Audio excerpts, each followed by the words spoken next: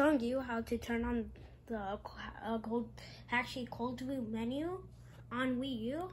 I was gonna show away originally with the Wii remote because I made it happen, and no one's telling about it. So I just found out if you press the home button on the gamepad, it does it, and the gamepad's better because it auto connects to the Wii U. So you turn it on, see Nintendo. I guess if you want, you can hold down the menu button. But yeah, this the menu, home button, Wii U.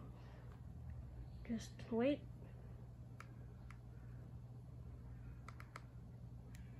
You can't hold it down. You have to press it. And I honestly love this because when I followed the video on the guide on how to use cold wheel hotkey, kind of sucked because I wanted to disable it. Because sometimes I want to boot into my Wii. That sounded weird. But, yep.